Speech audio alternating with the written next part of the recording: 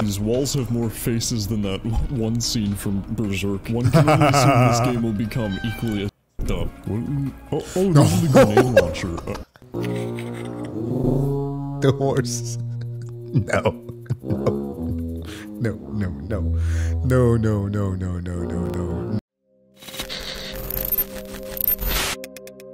How's it going, people? Jack here with another video. So I've been attempting to play through some games and feature more of them here on the channel, yet there are some that I never feel that I can truly play fully through. And one amongst those is a game called Cruelt Squad. And boy, have I saved this video for a while. I've been requested to check this out, but usually the thing that I do is that I want to play through a game first so that I kind of understand at least the references that are being made. And this one I couldn't finish. It's just too much.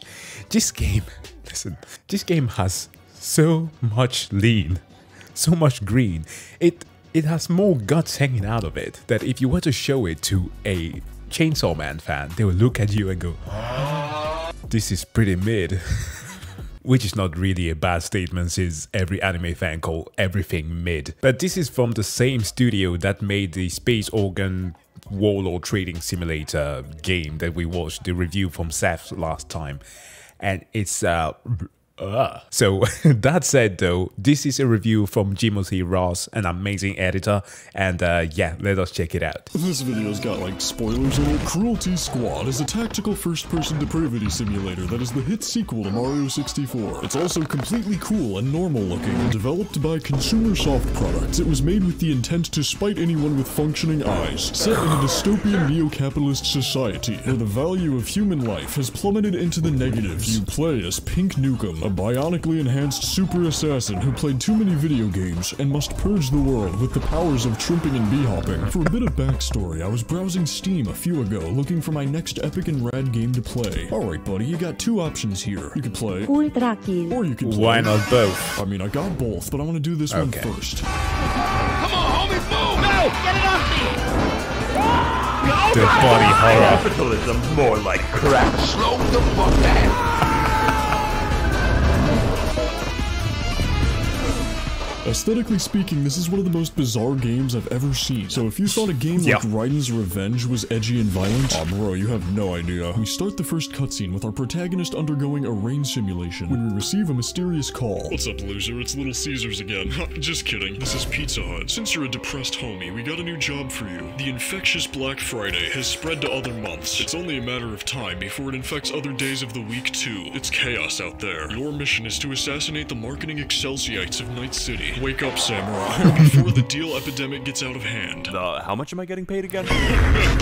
Good luck, and may the Schwartz be with you. You already see the title screen hinting at future automobilia. One of the first things you'll notice starting out is that the game thinks it belongs in an art museum or something. The fact that the first thing that you see is just like a random shooting going on outside is just crazy. It's like the epitome of this is your brain, and this is your brain on Reddit. It's got this frame around the screen at all times that displays how much of a punk ass you've been. Because I already died like 10 times, it gave me the trypophobia one. Instead of being stupid and docking your health bar, this game is based and lets you eat dead bodies. Oh boy, cannibalism? Ha, I love weed. The second thing you might notice is what the fuck am I looking at? I like barely even have to edit this. The game deep fries itself for me. No, I don't want to install Counter-Strike Source. See, that's what everyone says about this. It just boils down to haha drugs. Game journalists see a healing item and they're all like, yo dude, that soda's got me real fucked up right now.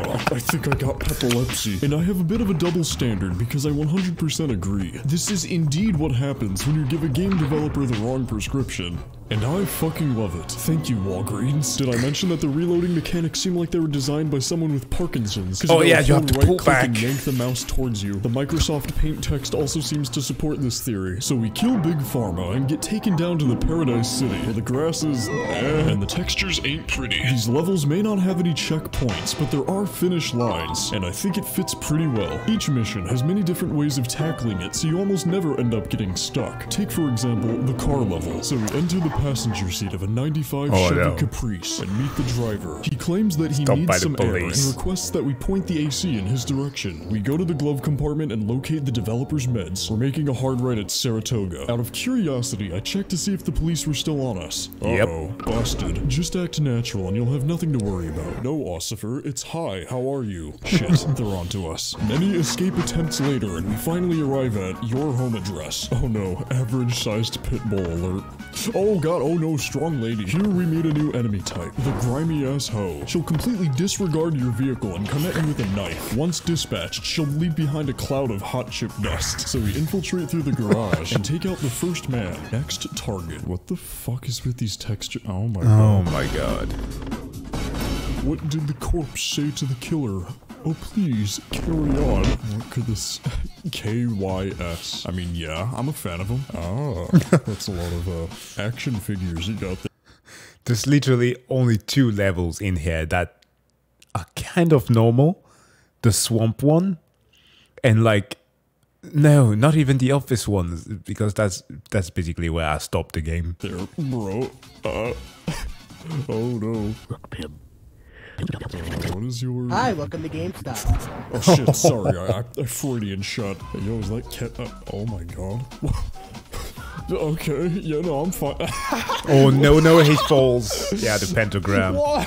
Oh, of course the entire neighborhood is a pentagram. This is an anti-rapture. One of my favorite aspects about this level is all its trademark locations. Some of these famous landmarks include Bin Laden's compound. As much as I would love to hang out and chill with the man himself, I think it's about time we move on to the Egypt level. Turning around and heading the wrong direction, Chronicles, we locate a fisherman's hut, or as I like to call it, the home of Challenge Piscine.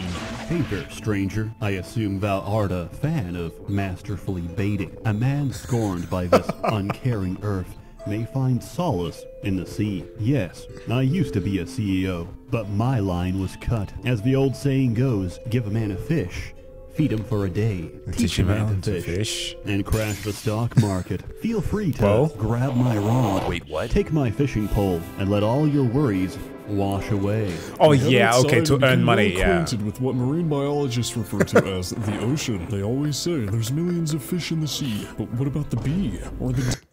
You never know where Sev is going to go with a reference, so you gotta stay on your toes. As the ocean, they always say there's millions of fish in the sea, but what about the B or the D? With this fishing rod, we'll become a master of offshoring profits. Just like the harvested organs of the innocent, all the fish you catch can be sold on the stock market, making this marine-based Fortune 500 one of the most efficient ways of earning money. So after returning to the mainland and getting our forklift certification, we tactically convinced the guards to let us in. The rest of this level's really cool. I like the part where I forget what happens in it. Around this point, I was alerted about a couple of fun and interesting secrets the game had to offer. According to the scripture, if you head to this very specific location and play the game how it was meant to be played, wake up, oh no.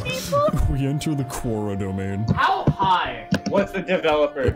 Very yes. Jimothy, like this game is so bizarre that your editing is going to be like fucking normal compared to this game. What makes you say that? Heading up to the Orb of Confusion, as in I'm confused is why I thought this would be a good idea. We get duped into activating the game's secret hardest difficulty that I forgot how to turn off. Now you're probably wondering what the fuck that was for. No. Okay, first and foremost, don't. If you touch it, there are so many downsides about this. I did that for 2 hours. Like, your vision becomes blurry, which, again, may be a good thing, because this game is, like, it's an acid trip, but... Why? Why did he forget? What the fuck that was for? We confusedly and misguidedly head up to the police cult headquarters. You don't serve food? I thought this was a restaurant. Because it's a police. By the way, Jimothy has such an amazing soundtrack. Yeah, it's a migraine. Are you bee-hopping right now? Kind of. It's hard to explain. Oh yeah, you see, this is a movement shooter. It's a movement shooter. Proceeds not to move while shooting. Yeah, you're It's right. like my favorite songs in there. Oh my yeah. Oh no, you see, I popped because it's free balloon day. Uh-oh. Creative enemy type alert. Meet the actual psychopath. This mind-melting Environmentalist will make your eyes suffer. Yeah, and your shoot brain it the suffer as quickly as possible. Dispatching them before the cognitohazard activates is most recommended. Speaking of cognitohazards, let's talk about upgrades, because they're fucking disgusting. Okay, got flashback to something disgusting. Oh my god. Like, imagine, for example, the recon squads from Attack on Titan. Oh, matter of fact, all the young folks in Attack on Titan playing like pseudo-medieval, technologically advanced Spider-Man. Just Spider-Man as a whole, that's basically the better reference I should have made. But with his guts instead. With his freaking appendix. And... Oh, look, I can't be the only one who, after playing a game in 10 hours plus time, projects themselves into the character, okay? And me getting that as an upgrade will not go, okay? I like my back. The most notable bio-augmentation is known as the Grapendix. Unlike real life, the Grapendix does much more than explode. No, it kills its host in a much more stylish manner. I'm gonna preface this by saying it doesn't take much to get put on my favorites list if it's a first-person shooter with a grappling hook in it, but this one upgrade out of like 50 made this game go from uniquely bizarre Hitman-like to the most fun I've had in an FPS ever. And the Bio Thruster. Oh, don't even get me started on the Bio Thruster. Experts say that if you don't own a Bio Thruster, you're a goo gaga baby who wears diapers. Combining these two upgrades along with so many more makes you become Spider-Man, but gross. What's the smiling things on the side of the wall? These walls have more faces than that one scene from Berserk. One can only assume this game will become equally as fucked up. Oh, this is the grenade launcher. The horse. No. No. Did you just kill yourself? No. Shut up. No. This game being anti-capitalist, I needed to get in the right mindset, so I watched an Amazon training video, and my aim has gotten significantly better.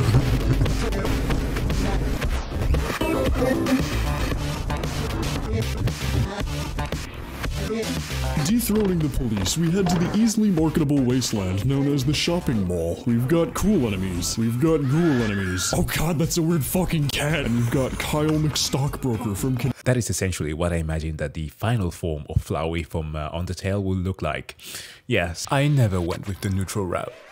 Stockbroker from Connecticut, trying his absolute hardest not to use racial slurs. To save the mall from tyranny, we must transition from Paul Blart to Small Blart, using the cortical scale down. This makes the Skull Blarts much easier to deal with. You look Elon right in the face and you suddenly feel compelled to play Minecraft. You got the shotgun. Apparently Remington released their new ammunition for sensitive skin. And lastly, of course, we have propaganda. One might ask why things are like this, and I think one of the reasons is because of the factors involved. I definitely rate this an S-tier level. It has really cool intricacies. You want to go to the pizza place? Epic. There ain't no pizza there. But if you go to the changing room, you stumble across this mysterious forest full of vents to crawl through. We also meet the flesh rats, or as I like to call them, the germa spawn. They poison you and I hate them. Never talk to me or my family ever again. This is all seeming a little bit sus. So let's move on to another spooky secret I found. Oh. Sometimes upgrades will grant you access to parts of earlier levels, such as the Indian burial ground and the creepypasta mission.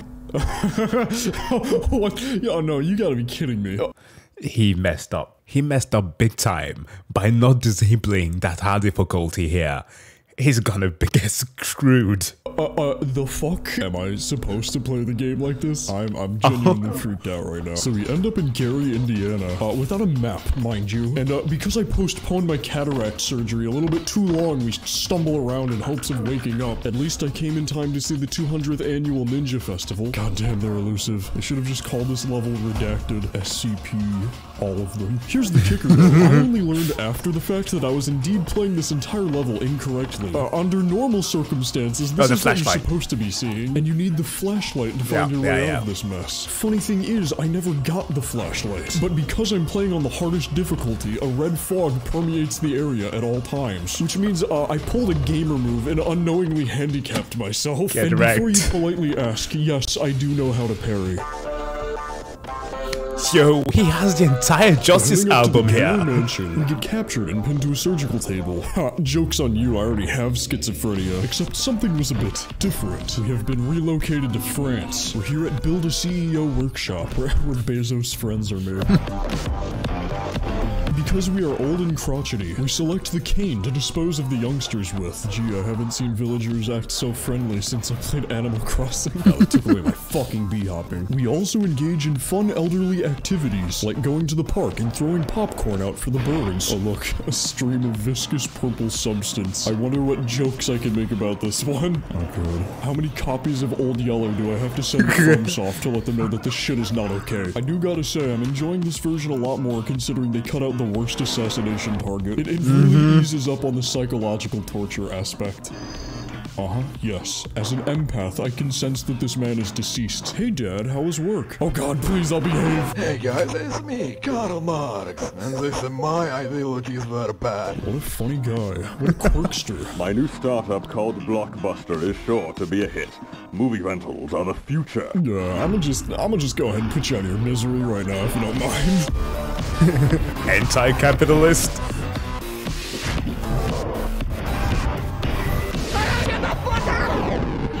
After greeting the townspeople, we head up to the bridge of subliminal messaging and meet the subscribe monster and his notification bell attack. He's a head defeat, and he's kind of jacked. And between his sessions of T-posing and Roblox screaming, we shoot him with our 12 gauge to cure his dermatitis. Okay, so we assassinate the target, and because of our CEO implant set, we call them multiple times at 3 AM to milk their corpse for content. After defeating the Beast of Wall Street, we go back to our humble apartment to relax after a long day's traumatizing. Oh, you done fucked it now. You got raided. I'm watching Smosh. There are federal agents outside your apartment. If you want out, you'll have to make your way to the building's rear exit. Alright, and where's it located? The back.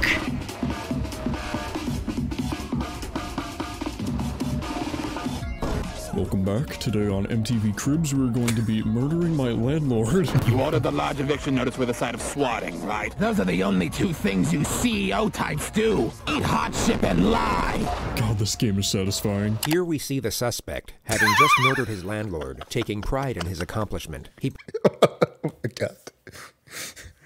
I forgot what I read in the title, JCS. I was like, where? The Criminal Psychology channel? I mean, it's fitting.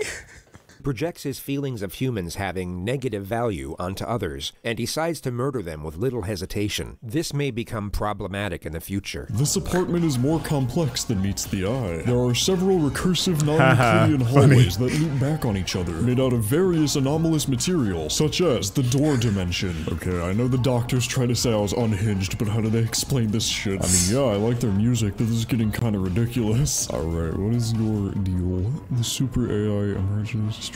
Oh, what is paroxysm? What is that even? Brain frying gig? What? Oh no! What the fuck? I don't know if I would even want to continue reading. Yeah, wait. Yeah, okay. See you later, fun NPC. So we get let off with a slap on the wrist, and then data mosh our way to the next level. Sorry, bro, it was a misinput. We didn't actually mean to swat you. I just have one question. What is an orgasm? It's when you fold a paper to look like birds and shit. Oh. We can suck the bull squid. We can suck its juices.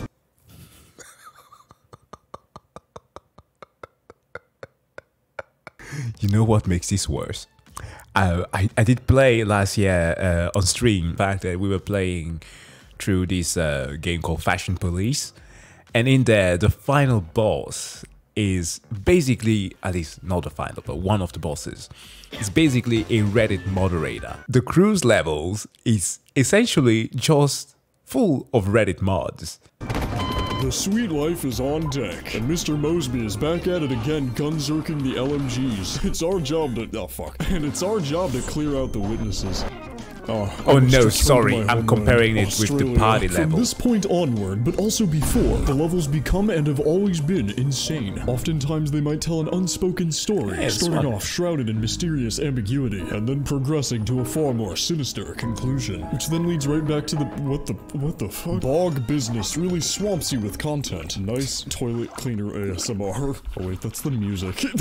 Oh man, they weren't lying when they said this had slurp core. I love it, it's great. How could you not have fun on this level? What a lovely quagmire. Entering the casino zone, we transition from gamers to gamblers. They'll never be prepared for my secret move, life savings attack.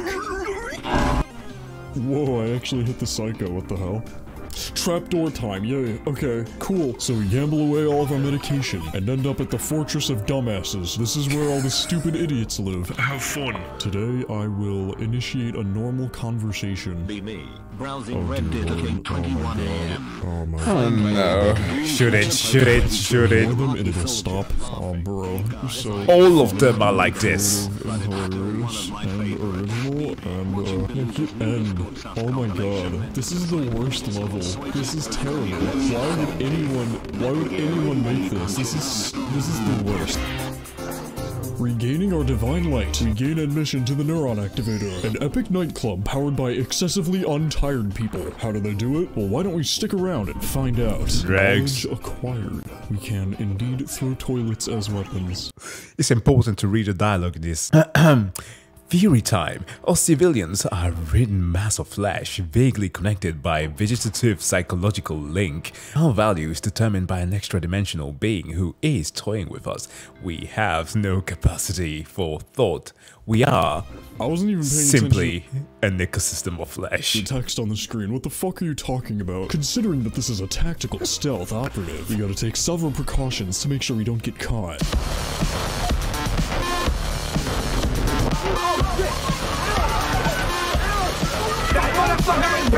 Alright, get this, I got a new business idea. So, we're gonna make this antivirus, right? And it's just gonna be absolute dog shit, right? It's bad. It's gonna be bad.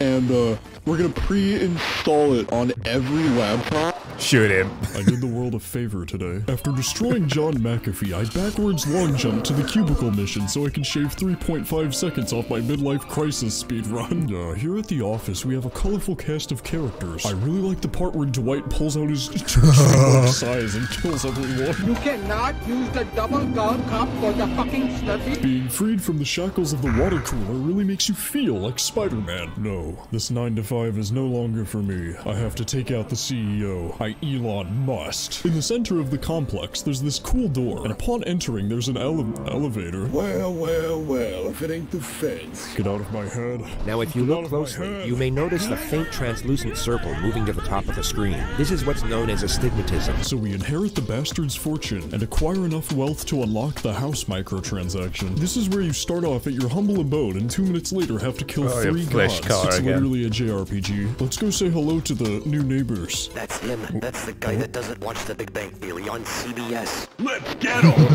Oh, man. Not even the neighbors like me. I guess sometimes it's nice to take a little break and reflect. I guess this whole time I've just been using my weapons as some sort of defense mechanism. Everybody wants happiness.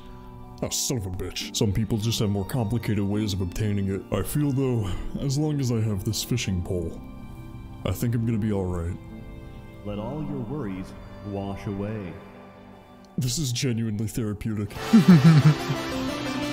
Yeah. The game has 3 endings that all sort of build off of each other. The first requires you to infiltrate the Archon Grid, the only part of the game that actually gave me a headache. It's subtitled 500 hours.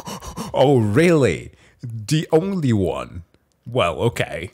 I was having an aneurysm the entire time I was playing this, but fine. Some people, I guess, are built tougher than others. Mind-pumping action for a good reason. The second requires you have hard mode turned on as a prerequisite, and you go to where it all began. Everyone watch out, he's got a reservation at Dorsia. Eliminating him is a top priority. What? What doth life? Are you... what? Okay, no, this is entertaining. You know, I'm honestly kind of surprised they didn't go the more trippy route. I mean, they could have just been like, hey, what's up, guys? It's me, John Squad, and today... No. Trip. We've made it to the funny kaleidoscope mission. Oh god, what the fuck? So here in the back rooms, you really gotta watch out for the dangerous entities. Miss Frizzles, I don't like this trip. Oh my god. Oh, this is true hell. If hell exists, I am in it. Oh my god. Too much, Bobby.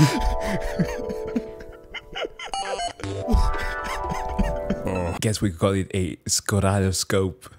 Okay, that was bad. God damn it. I was trying to make a play on the word on Bobby Scotty. Oh god, I'm tweaking out, bro.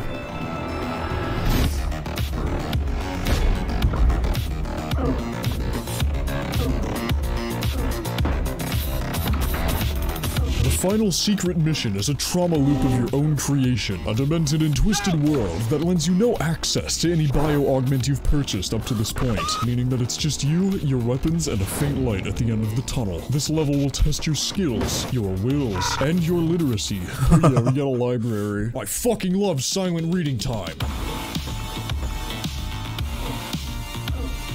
If I were to make a meme comparison, I would say this level is like the last iteration of Mr. Incredible becoming uncanny. This gauntlet of shortcuts and mind-bendery, I would say, is the perfect way to cap off an experience like this. While the game may not be perfect, I'd say it sort of encapsulates the essence of being different, and I'd wholeheartedly recommend it. The bizarre style can scare off the weak, for they will never understand the gross core subgenre. For real though, in such a desaturated market, I'm really glad that garbage gems like this still exist. I'ma plug it in at about a 90% on the gross meter. That's about it. See ya. Yeah, I'll say it's pretty high there on the gross meter. It's disgusting, but goddamn does it play good. That's the thing with ugly games. They just play better than all the ones that have all the graphical improvement and whatnot. But guys, thank you so much for checking out this reaction, and please do go and subscribe to Jimothy Ross. He has some amazing stuff coming up, and yeah, if you liked the video, you know what to do. Hit that like and or subscribe button if you want to see some more. That said though, wish you all to have a wonderful day. See you guys in the next one. Bye.